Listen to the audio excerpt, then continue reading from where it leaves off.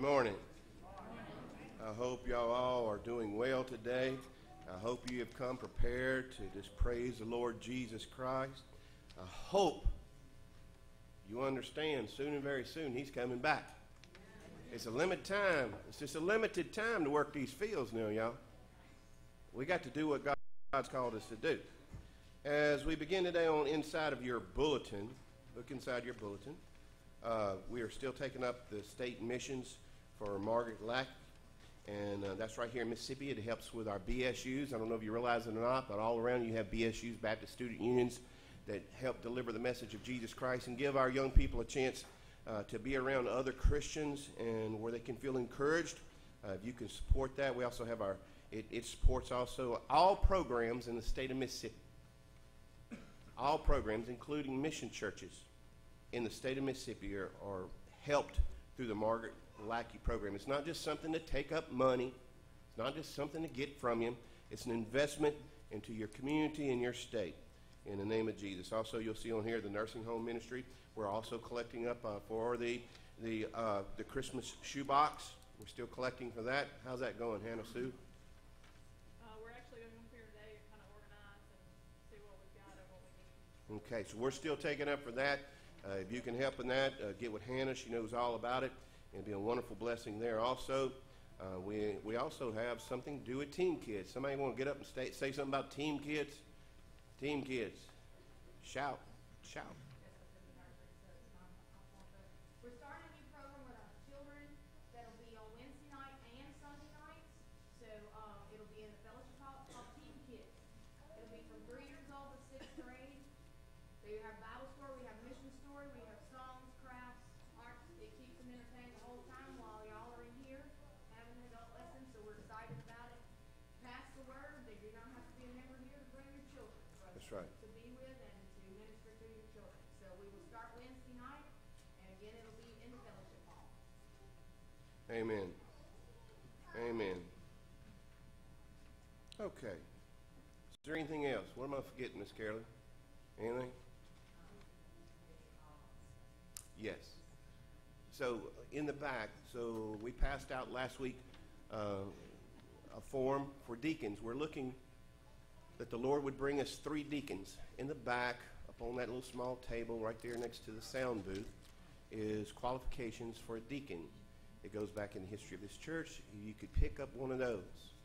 I'm hoping, Lord willing, by next week we can pass out a piece of paper where you can write at least 3 names on that piece of paper where we can get it back, right? I want you to pray. I want you to seek the Lord's face, and we're just going to go with how the Lord leads us on this, and it gives you all the qualifications back there. Anything else? Senior safety. There on the back table is also a form for senior safety that you've been invited to, and that's going to be at the sheriff's office, isn't it? It's going to be at the sheriff's office, and then it'll be a chance for you to hear some information. It's a key thing, because I don't know if you realize it or not, there's a lot of scams that go on all the time. Lots and lots of scams that they try to attempt to get to our senior adults. And I know through the years, I had someone that they were called, not here, this was at another church, and they told them that their grandchild, this was after high school graduation, they said your grandchild went into Mexico. They're arrested right now, and if you don't send in bail money, they're going to be here and all this. So that individual at this particular place, it seems, and I know most of you say, oh, there's no way I would ever fall for that. I hate to tell you, the reason they do it so much is so many people are falling for it. This gives you a chance to see some of these different things that they're placing against our senior adults. Anything else? Yes. One more thing on the Team Kids. Where anybody that wants to volunteer to help us do it, we're going to do groups of 2, 3, 4 adults every night, Wednesday night or Sunday night. Don't panic. You don't have to make a lesson. You don't have to come up with a story. It's all planned out. The Bible story's there. The mission story's there. The song is there. Even the arts, crafts, refreshments, activities are all there. We're just needing people that want to come in and help us with the kids, minister to the kids. It's a blessing to do. That's right. With them and to be with them the whole time. It's really great. If you're interested, please contact me, Jessica, Hannah, Marty, Christy, any of the children's committee, and let us know. Thank you. Amen. All right, I want you to remember Dale Floyd lost his father, Dale Floyd Sr. The wake will be tomorrow night. It will be at Mary Springs Church. If you can, to support that family. So the wake's tomorrow night, and then the funeral is on Tuesday. It'll be there'll be a wake from 10 to 11 on Tuesday, and 11 o'clock the services for Dale Floyd Sr. Just remember that family as they're at the loss. And of course, there's been a lot of people who've lost family members. Remember Brother Marcel, he has been extremely sick. We've had a lot of people that are on your prayer list in the back. But Brother Marcel is out of the hospital right now, but keep him in your prayers because he is still having some symptoms of this. All right? Let's praise the Lord. Amen? All right, tonight we're having our 5th Sunday singing. If you want to sing a song special for us, I want you to come and do that for us tonight if you feel like getting up here and singing a special. All right, let's sing Surely Goodness and Mercy Shall Follow Me All the Days of My Life. Let's stand together as we sing.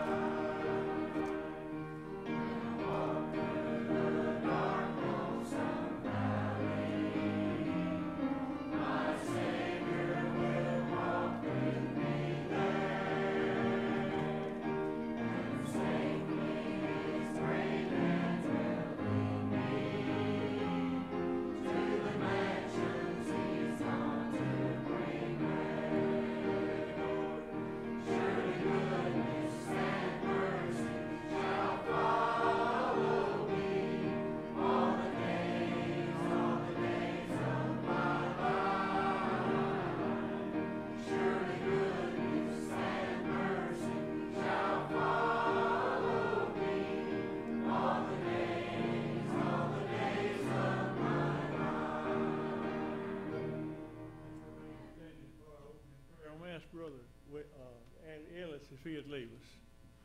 Our most gracious Heavenly Father, Lord, we thank you for this day. We thank you for another opportunity that we have that we can come, Lord.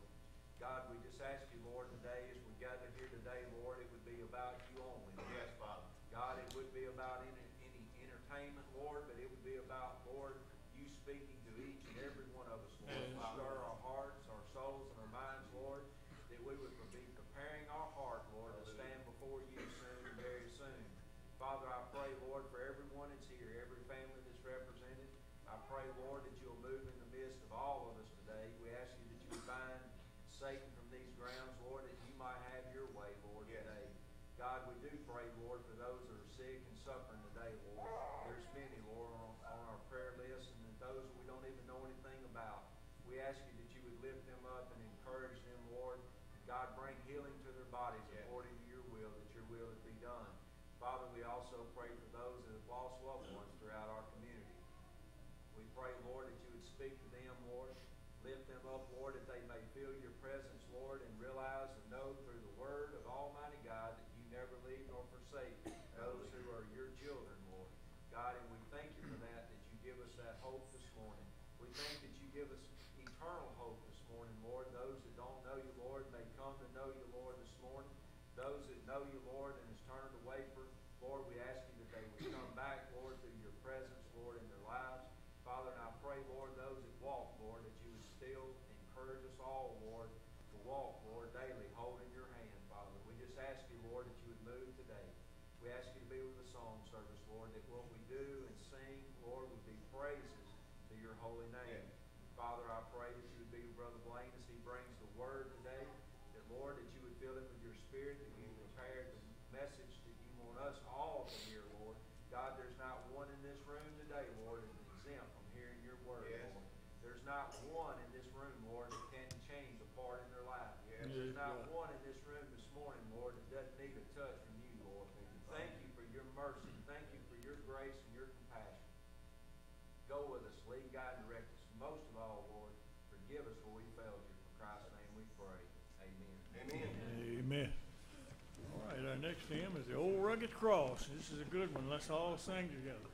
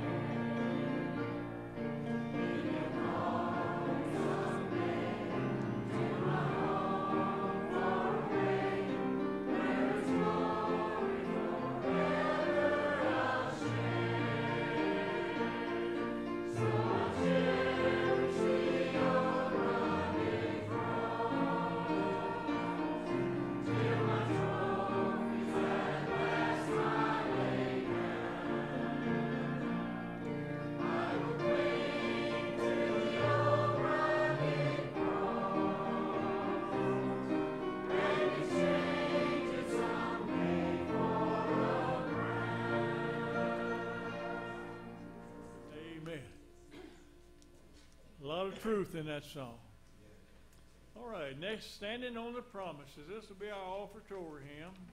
Let's stand together as we sing. Standing on the promises of Christ my King, through eternal ages His praises ring. Glory in the highest, I will shout and sing, standing on the promises of God.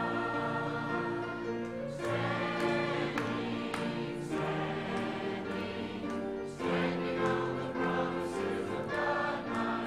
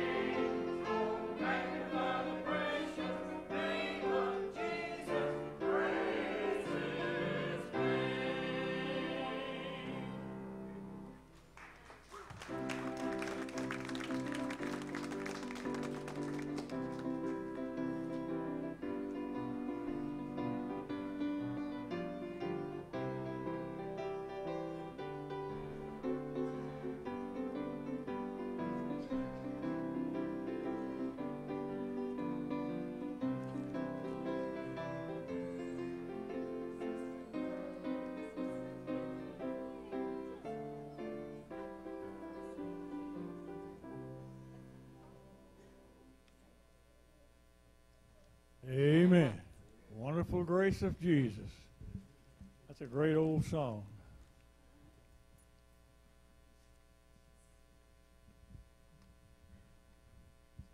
Brother Sadler was supposed to do a special for us this morning.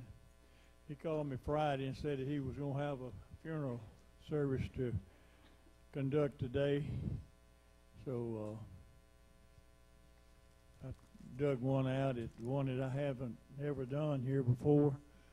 But I'm gonna, I hope you'll enjoy it. It's one that Kim had found somewhere on a computer or something or other, and she got the words for me and the music, and I hope you'll enjoy it. I'm gonna try to do it. It's entitled "Across the Bridge." It's talking about after you have become a Christian, and across that river, the light is a lot brighter.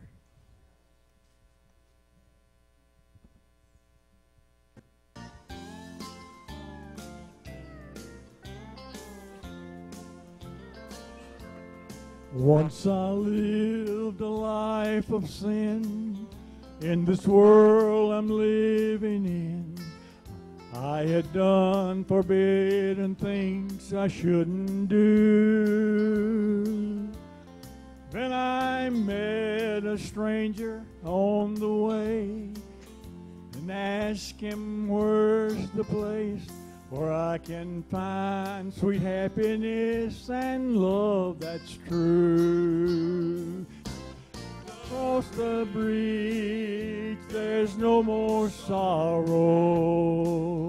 Across the bridge there's no more pain.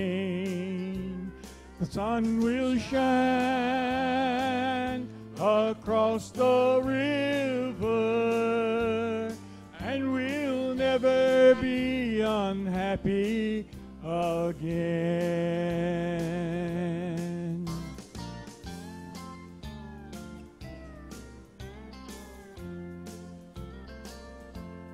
Follow the footsteps of the King till you hear the voices ring. They'll be ringing out the glory of the Lamb. Where the river of Jordan soon we'll see, and the trumpet, Lord, we're going to hear. And then we'll behold the most glorious face ever known to man. Across the bridge, no more sorrow. Across the bridge, there's no more pain. The sun will shine across the river, and we'll never be unhappy again. Across the bridge there's no more sorrow. Across the bridge there's no more pain. The sun will shine across the river, and we'll never be unhappy again. And we'll never be unhappy again.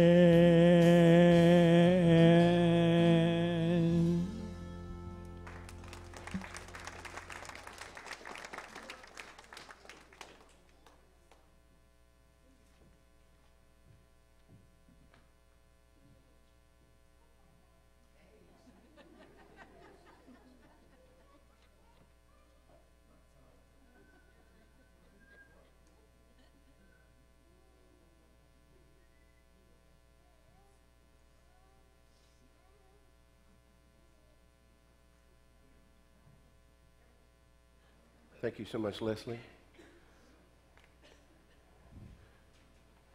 You know, little bitty small churches, we don't have, I guess you'd say, the different things some of the larger churches have, because we're so dependent upon volunteers. And who wants to volunteer anymore? Who wants to volunteer anymore? I mean, haven't you noticed we don't even visit anymore? It's quiet. I ain't trying to get y'all depressed. I'm just trying to talk now. Haven't you noticed we don't spend time with each other anymore? Because we're busy. But have you ever thought about all that busy stuff we do? So I was looking at something, actually Tedra had placed it on that Facebook thing, and I noticed it the other day, and it was talking about an increase in depression, and what she had put on there, because this is a National Suicide Awareness Month, right? September's National Suicide Awareness, and it seems kind of far set aside from you, but I'm telling you, you can see the symptoms. You can see the symptoms all the time. You know, there's a 37% increase in depression amongst, it's 37% increase in depression amongst teenagers. It's 100% increase in suicide from ages, now listen to this, 10 to 14 years old. Now that seems far-fetched from everybody, doesn't it? Depression is a serious thing. We don't discuss it much, but it talks about it in the Bible. It actually talks about these things that are happening today. So when I look at it as a pastor, I see it from a perspective, but the most important perspective is as a Christian. So what you see going up as our children are coming up, they're exposed to things that a lot of us have never seen before. And the priorities of our lives are reflected in our children. Now, I've been in places where, and I can see it coming here, where it's going to be nothing but traveling ball and different things that are taking place, and it sounds like a good thing, you know, because you'll hear people say, I just want to keep my family busy, and it keeps them away from drugs. Kind of like, you know, when we got into football, it's about, you know, I want to keep my kids away from drugs, and that's a good thing. I'm not saying it's bad. Here's the bad thing. The bad thing is when Christ is not the center of your family and your household. When Christ isn't the center, then our priorities become skewed. And it becomes skewed, and it's reflected in how we even do practices and how we do ball teams, how we do life in general. Because we can become so busy, and then we're wondering why. Why do we see all these things taking place around us? Because our priorities have become skewed. What really matters, what's really important. Your ancestors didn't have near even close to the money that one individual makes today. Not even a percentage. And it's hard for people to understand that, you know, used to the biggest priority, Mama was telling me the other day about how her daddy had went around for a while just trying, there'd be a layoff from the jobs and trying to find a job, and they couldn't find a job. I said, well, Mama, what did y'all eat? She said, we ate what we placed up, what we had canned.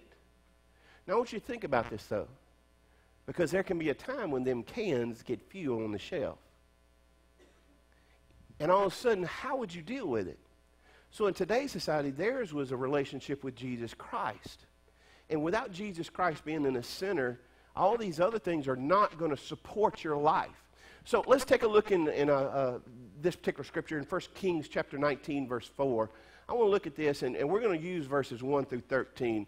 So I want y'all to make sure that y'all read this. Because when you read this, a lot of times, we don't see ourselves in it. But I want you to just listen to this verse. If you'll stand with me as we read, if you're physically able, if you'll join me as we read God's holy word. See, here, this is so important because God gave this for you for a specific reason. So all the laundry is hung up so you can see people and you can see their difficulties. He said, but he himself went a day's journey into the wilderness, and he came and sat down under a juniper tree. Now, most of you know this story. If you don't, it's dealing with Elijah. And he's over there, and he had requested for himself that he might die. Now, I want you to picture this. Now, you maybe never experienced this before. You maybe never felt this before. Maybe you've never went through it. But I bet you somebody around you has. He felt like he wanted to die. He even requested from God. He said, Lord, just let me die. He says, it is enough now, O Lord. Take my life, for I am not better than my fathers. Let's just use that as our opening scripture. Father, we thank you so much for your word. I ask, God, that you would speak to our hearts, that you would use me as a vessel, Father, to proclaim the truth. In Jesus' name we pray it. Amen. So depression has become what they call all around now as an epidemic. And I told before in the church how when I had lived in Missouri, there was it was over 9 suicides over just a short year period in teenagers. But it's not just teenagers; it happens in all age groups anymore. You see it all the time. And the reason it is because so many people are going through depression and they cannot picture themselves getting out of it. Millions of people are going through a misery, and they feel hopeless. So some years ago, they had an article, it was a leading national magazine, that says, there is no doubt that depression is the long-leading mental illness in the U.S. is now epidemic. So when you deal with it, you hear people all the time that are suffering from it. It's not a joke. It's not something that you take lightly. See, the Bible isn't silent about this particular subject. You see, Christianity is not this the pie in the sky kind of thing, situation or philosophy. It's a relationship with Jesus Christ, the Savior himself, who came to this old world and walked among mankind. So even in the Old Testament, there's these illuminated case studies. When I went to college, we used to have to do these case studies, and I'm not going to tell you it was my favorite subject matter, because you would have to take an individual and it would have you would end up with a notebook about this thick, and you would have to write all these case studies of how you're going to minister to them and everything else. And back then, it was hard. I couldn't understand everything. I was living in Florida. I was in a foreign land, and I was meeting a lot of different people. But the one thing it did show me is that there was a lot of hurts in this world. And there's a lot of people that are suffering from things, and they don't know where to turn to. They don't know where to get their help from.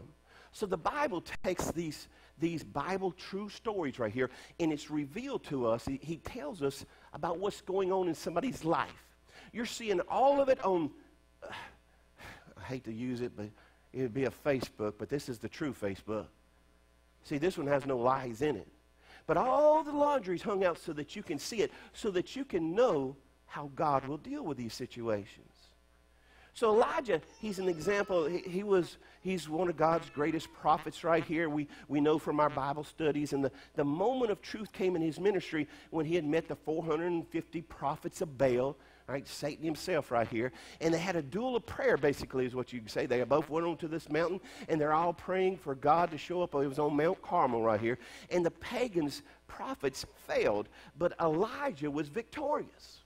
So one of the greatest things that you take right here, when Elijah had succeeded in vindicating the name of Jehovah, Yahweh, and Elijah's prophetic ministry, that he was truly speaking for God. You say, well, man, this is great right here. Elijah, he experienced his greatest spiritual victory that day, but the account doesn't stop there. And I believe this is what's so important, because you may be someone who's served God all your lives, and you've had great things take place, and then something hits you, and you start feeling like a failure. So after this huge success, Elijah, he's exhausted. And this is the key right here when you read this particular story, is you see where he's just exhausted. He's drained. He's wore out. And he fell into this deep depression. Now, you can see some things, and it's a little bit different, like in football. I was telling somebody the other day, I said, you can see these football teams, and they'll have this great big victory over a specific team, and then the next week they play somebody, it's like a high school team, and all of a sudden they get beat up because they had such a high, and now they're at such a low. They're just exhausted from everything they had went through before. So Elijah, what he does, if you look in verses 3 and 4, and then you look at verses 9 and 10. Let me read verses 3 right there. I'm going to read verse 3 if you don't mind, if it's possible. It says, he was afraid, and he arose, and he ran for his life, and he came to Beersheba, which belongs to Judah, and he left his servant there. Now let's go down to verse 9. We're going to jump to 9 right here. And then he came there to a cave, and he lodged there. I want you to think about it. And behold, the word of the Lord came to him, and he said to him, what are you doing here, Elijah? Now watch this in verse 10. And he says, I have been very zealous for the Lord the God of hosts, for the sons of Israel have forsaken your covenant, torn down your altars, killed your prophets with the sword, and I alone am left. I'm the last one. There is nobody else serving the Lord. There is nobody else. There's no other denomination. There's nobody who's praising and serving the Lord Jesus Christ. It's just me. And I'm all by myself. And they seek my life to take it away. So if you ever seen this in one of your, maybe if you went to a high school course or maybe even a college course, Elijah, he's given some classic symptoms right here of just this devastation that had precipitated by just emotional depression. He's going through these hurt, he's going through these heartaches, and we see Elijah, he's so fearful, and you see anxieties that are taking place right here. So this, you look at it, what do depressed people do? When you go through depression, and I hope you haven't, but if you ever have, what takes place? Often in life, when you go through depression, you feel so pessimistic about the future.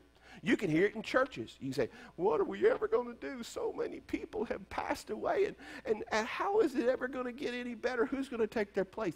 It says in the Word that God sends in the workers, doesn't it? I'm not trying to beat up. I want you to think about it. See, God gives the answers in every situation. And what you're seeing is just that classic symptom of when fear starts coming into your life. And who's the author of fear? Satan himself. Who's the one who's the king of all liars? That's Satan himself. Who's the one who wants to get you discouraged and start hiding in a hole like a possum? Satan himself. So Elijah, he was taken on, and he's looking at this, and he's fearing for his life.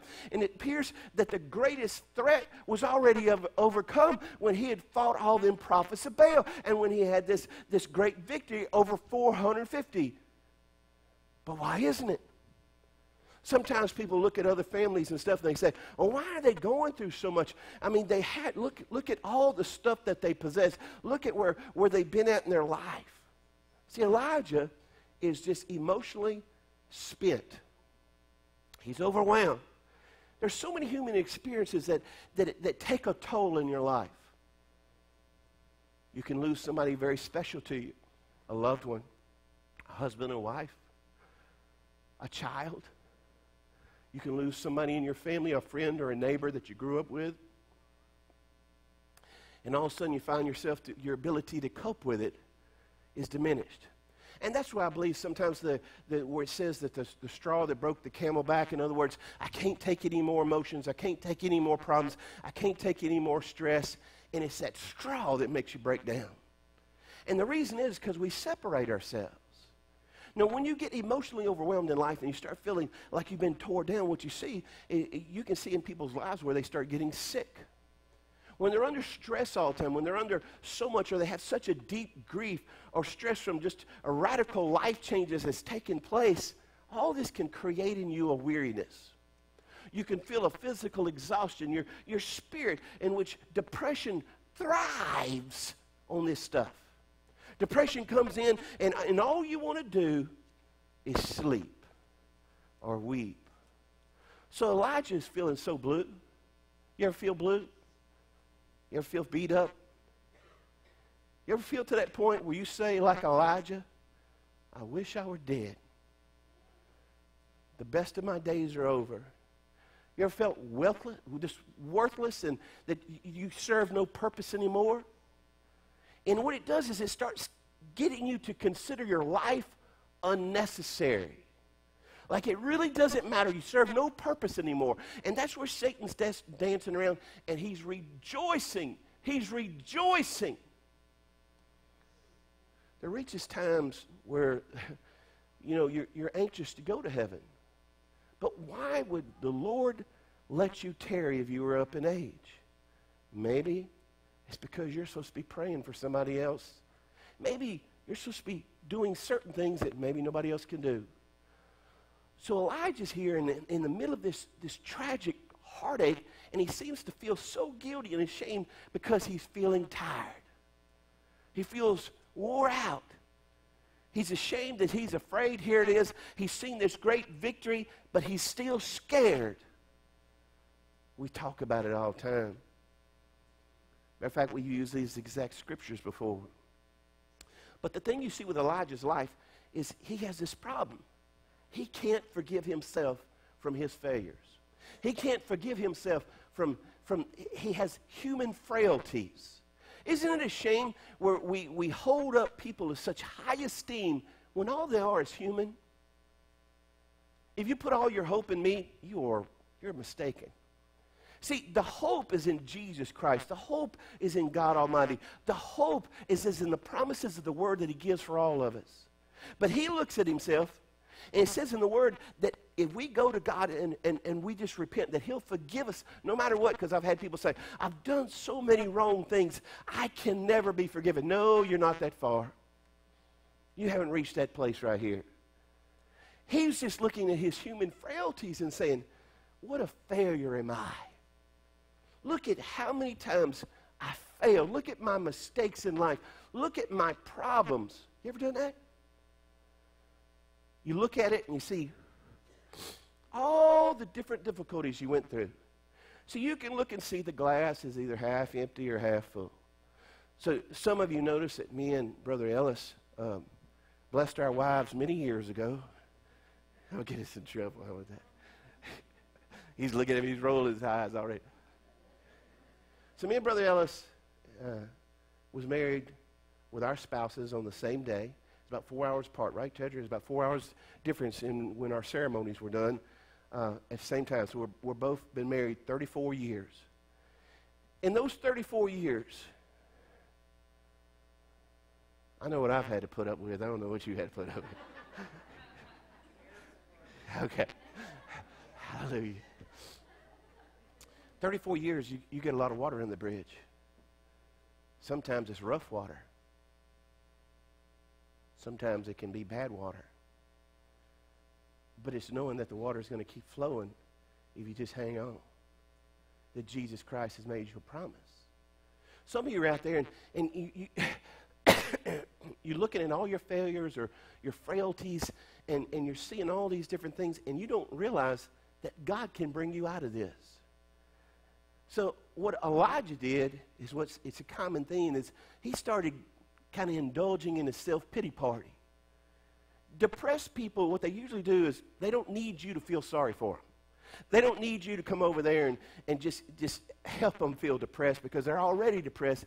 And they don't need to have the pity of their friends because they're having a pity party all by themselves. And they're just like Elijah saying, Lord, I'm such a failure. I'm such a mistake. And I've made so many mistakes.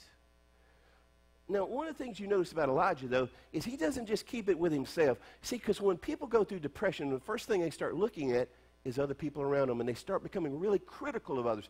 And, you know, in the Scripture, it compares criticism as the same as crucifixion. It's considered the same as a crucifixion, and it's a really painful thing if you think about this right here. And Elijah becomes critical of other people, and he starts getting hostile. He starts getting angry. You know what? Depression involves that guilt, and it causes a self-depreciation of who you are. And that anger, what it does is it leads you to start criticizing everybody else. You start seeing all their failures. You start seeing all their faults. And if we're not careful, churches can be just like this. Churches, I'm talking about individuals now, born-again believers. We can start getting so angry. Why don't so-and-so do this? And why don't such and such? And we've never done it that way before. We start coming up with all this stuff, and it's so much criticism. So what's God's prophet do right here? He goes over there, and he finds him a cave to huddle in. What do you huddle in? He goes in there, and I try to picture this, and I picture it kind of like, you know, nowadays they talk about men caves and she shacks or something like that. They talk she sheds. I'm trying to watch how I'm saying all this, I'm telling you.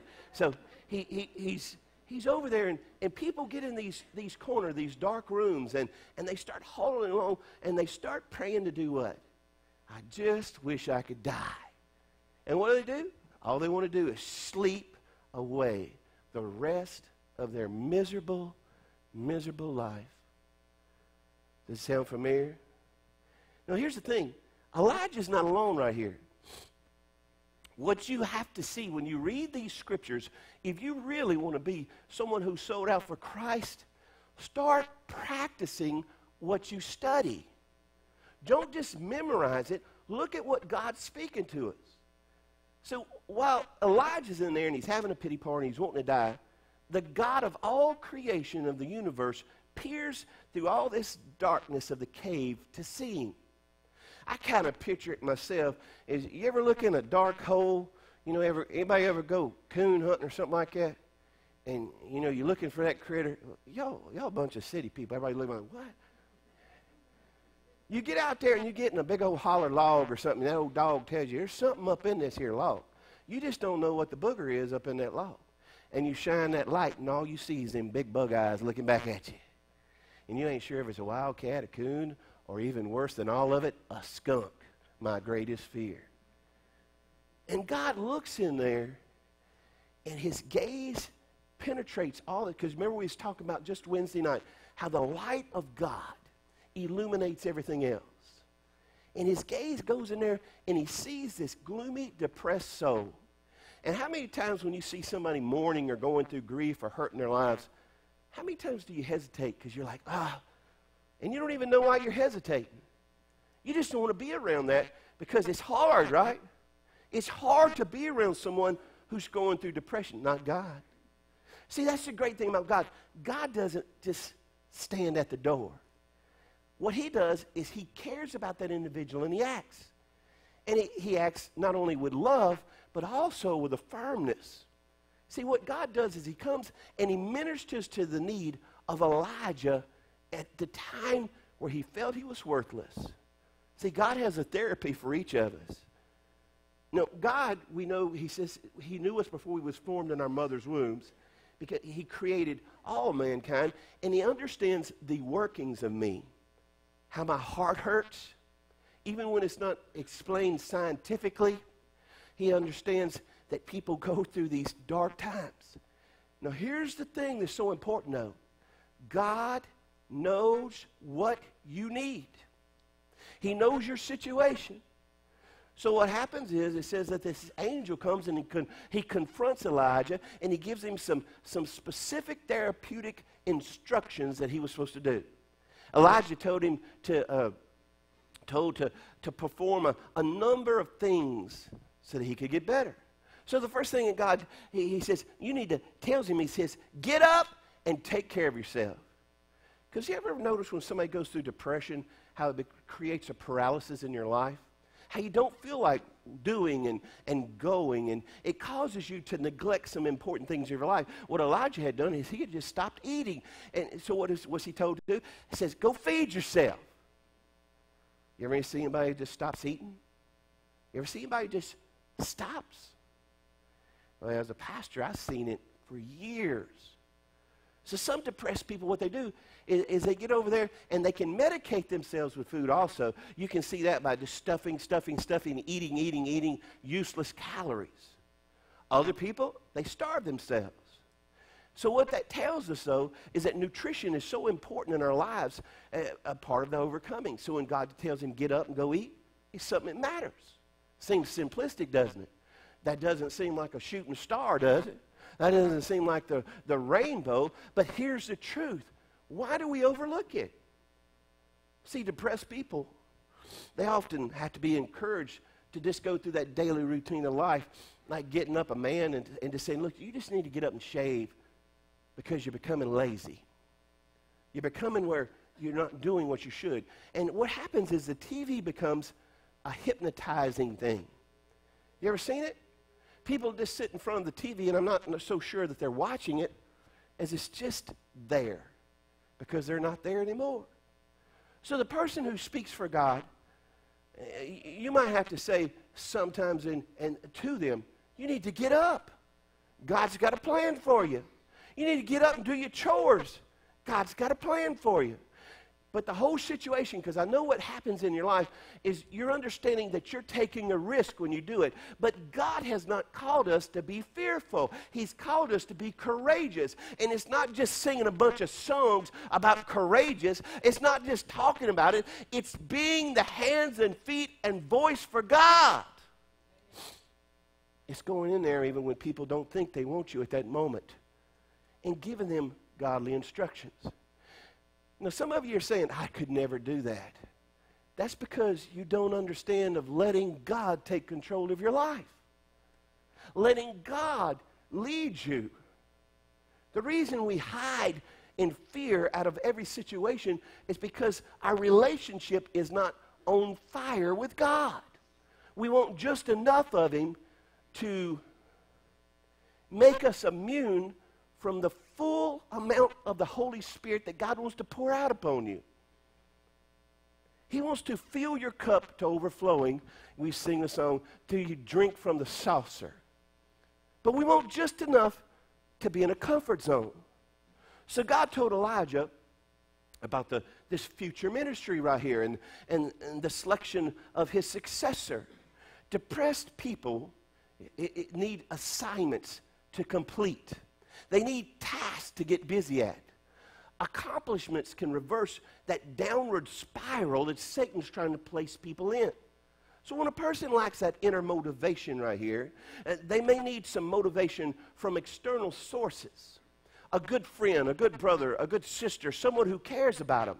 It can happen to anybody. In my years of ministry, I've known multitudes of pastors and their wives and their children, deacons. I've known all sorts of people who hold positions that people say, well, how could they ever go through that? This is Elijah. Remember? The fire fell from heaven itself when he prayed and consumed all the altar, licked up the water. Let me tell you, it can happen to anybody. But the question is if the anybodies will say, Lord, I need your help. See, when we lack that inner motivation, a lot of times we won't discipline ourselves to do what God has called us to do. You can see it even in the church. We don't see a need to go visit anybody anymore. You don't see a need to go visit somebody who's lost a loved one, or someone in a hospital, or someone in a nursing home, or someone else. You see, you're important. And sometimes if you're not careful, Satan has convinced you that you're not. See, we see Elijah meeting God in a whole new way right here in these scriptures. Elijah hears that still small voice. And you know what he's speaking to him? He's speaking to him love and forgiveness. See, that's what a lot of people need to hear. That no matter where they've been at in life, no matter how many times they think they've failed, that God can forgive them. You shouldn't give yourself excuse to say, well, I'm just human. But you should understand that God is more than able to forgive you no matter what you've been through and the failures of your life. Depressed people, what they need to be is reminded of that God is still present with them. And so many times we feel so unworthy, we feel so like trash that we want to throw ourselves out the window. But the great thing is that me and you have been called to be pickers up of trash. That don't sound good, does it? Picker-uppers. Yeah, picker-uppers. That don't sound good. See, God is still present with you. And when he's doing, he's sending people, hopefully in the name of Jesus Christ, to help pick you up, to encourage you. He has a word for you. So many people go through things because they never get under the teaching of the Bible. And one of the hard things is here is a lot of times in the smaller churches, a lot of your workers are picking up and they're doing so much, and they're not getting preached to. They're not getting to hear that gospel message. And that's why I'm hoping this Teen Kids with these divided up crews, that more and more people can get up under the Word of God. See, you don't only need to teach, you need to be preached to also. It's real. The gospel message is real for all people who listen. Now, what we see in the scripture here is how Elijah, with all this, has become healthier. And what happens is he begins to understand and he accepts his own humanity, his own frailties. You know, Peter went out there and walked with Jesus and denied Jesus 3 times before the rooster crowed. You know, Peter could have went out there and just went off and went into his own cave. He could have got by himself, and no one would be the rock to start preaching that word. A lot of times, me and you say, my position or my place isn't necessary. And sometimes you don't even see a need for help. Our doctors have prescribed so much medication anymore that becomes the first alternative. And some people do need something because there's a chemical imbalance. I'm not saying that. But what I'm saying is there's so much more to it spiritually. See, God has made help available if we just understand. Now see, right here, there were 7,000 people of God who had not been a knee to the prophet of Baal. 7,000. But he thought he was all by himself. A lot of times people feel like they're all by themselves. They haven't become grounded enough in the Word of God. And they don't understand that God's there for them. You have so many false prophets today.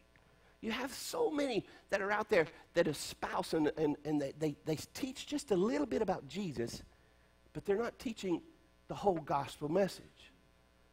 See, Elijah had to come along and he had to see that he needed help.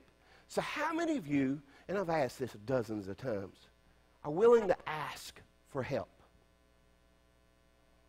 Now don't all raise your hand up at one time. Don't you hate it? Don't you have to hate it that you would have to say that you need help? That you can't do it by yourself? Don't you hate it? You know, one of the hardest things for me as a pastor is because people wait till it's too late before they ask for help. I told you the other day, you know, we buried somebody I grew up with. He had the symptoms going on for weeks, months, before he went to a doctor. It was months because he's going to get through this. It's just a stomach virus. That's all it was. It's just a stomach virus. And it goes on and goes on, and he finally goes and he discovers that he had a cancer.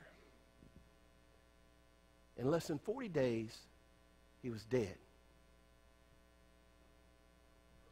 The question is we do this, or maybe the statement is, we do this in our own lives and other circumstances. We have the symptoms of different things, of hurts and needs in our lives, but we can't go and tell somebody that we need help. And a lot of times, even as the people of God, we kind of shun away from people that have problems. But I'm telling you, we have been called to be courageous, to go into the darkness with the light of Jesus Christ. The depressed people that refuse to accept help are just unrealistic. God can help and will help if people will just say, I need help. He says he won't turn away from you. He says he won't reject you. I've seen so many problems with people in Missouri that there was multitudes of suicides. And I couldn't understand it. But the more I look at it, it's because we've grown so distant to God. We don't study anymore. We don't go to the Sunday school Bible studies. Or we say this teacher's boring. Listen, there's more than one class. We don't get into the Word and understand that He sees you in your cave. And He says, I'm going to help you. I'll help you. But God's not going to force Himself upon you. He's a gentleman. We have not because we ask not. If you could bow your heads for just a moment. As they're coming down to do an altar call, let me ask you where you're at. First, you have to begin with the spiritual order. If you've never given your heart to Christ, truly given your heart to Christ, that's the first step. Repent and be ye saved. After that, there's other needs in your life. Hurts, pains, depressions. You say, I just can't stand it. And you've had it so long, you're disgusted to look at it because you say you've developed your own way of handling it. But it raises its head up every now and then. Won't you ask God to help you? Help me, Lord. I'm hurting. I feel like a failure. He won't turn away from you. These altars are open. If you need to come and make a decision for Christ, I'm inviting you right now. This is your opportunity. I'm inviting you. Won't you give your life to Jesus? It don't matter what age you are. The oldest one I've baptized was 88 so far. And I can take a 100-year-old too. All it takes is a heart for Christ. Won't you come this morning as they play?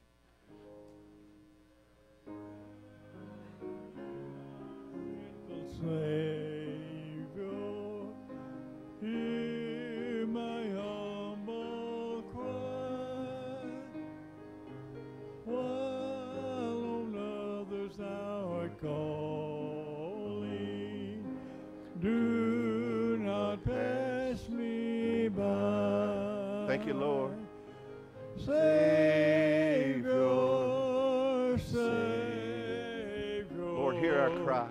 Hear my humble cry, while on others thou art calling, do not pass me by. Let me at thy throne of mercy find a sweet relief, kneeling there in deep contrition, help my unbelief. Savior, Savior, hear my humble cry, while on others thou art calling, do not pass me by. Brother Murray, would you dismiss us in prayer, please?